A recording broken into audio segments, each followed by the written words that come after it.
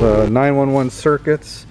We met these guys at GFX in San Antonio in 2017, and you can see here we have a CH27.1M. It's a 27 circuit. I guess you want to call it a distribution box, and it's weather tight. They provide a little harness, or excuse me, a little diagram. And what we've done here is we've got some pegboard, and what we are doing is we have it set up on here, and then we have a spot for all of our, like this is where our MDC goes. We've got some relays, the modem, and our Z3. And you can see here, this is like a kind of a guide for us of where the wiring will go.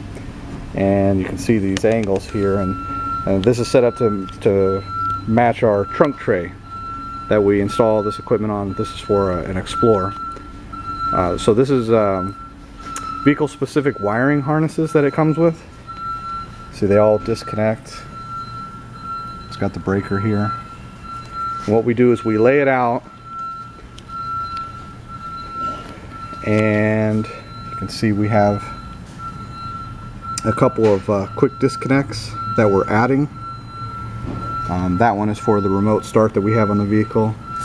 Then we have the Ford upfitter switches or connections, and this will allow us to pull in power just by simply plug and play versus, you know, going to the battery and having to go through the firewall. Then we have our horn ring gun interlock.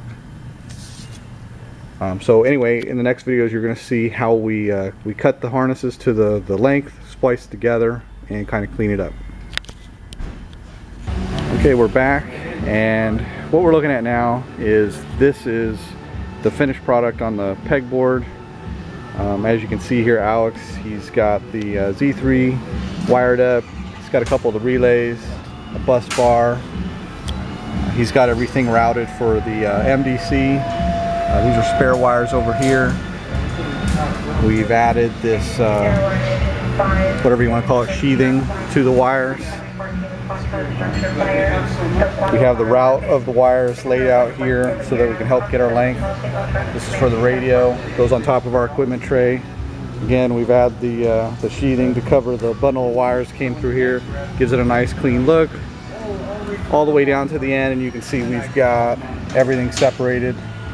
So we've got our upfitter switches, our remote start, plug and play, another Ford upfitter, and a gun interlock relay.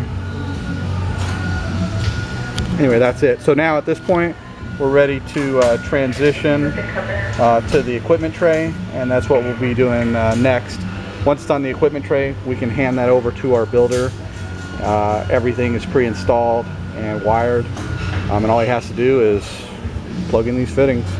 A couple of these he has to, like these are for, this is for the monitor power, so a couple of these are spares, and some of them the upfitter will actually use, like when he connects the light bar, for instance. But that's it. So the next step is to look at our equipment tray. So this is an aluminum template that Alex made, and if we get close you can see the holes. These holes represent the pattern of where we want everything lined up. This came right off that pegboard that you saw. And then what he's done is he's laid it on the Havas trunk tray, which we have here. This goes right above the spare tire. We don't actually pull the spare tires or use them in case of a flat. We just leave them in there for structural reasons.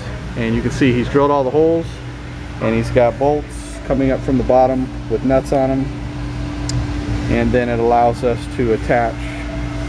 Here we have the MDC. We can attach it, secure it, and the next video we'll show is everything in place and the wire bundled up. Okay, so this is our final product here. This is on the Havas equipment tray, and you can see we have all the IT equipment bolted down. We have the bus bar, the relays, we have the 911 circuits box on there. We have a lug for the ground, and then we have the wire harness. And what we'll do is we'll just spool that up and put it right here on top of the tray, and we hand the whole tray to our builder, and it allows us control over all the wiring. And it's easy for him because it's just plug and play.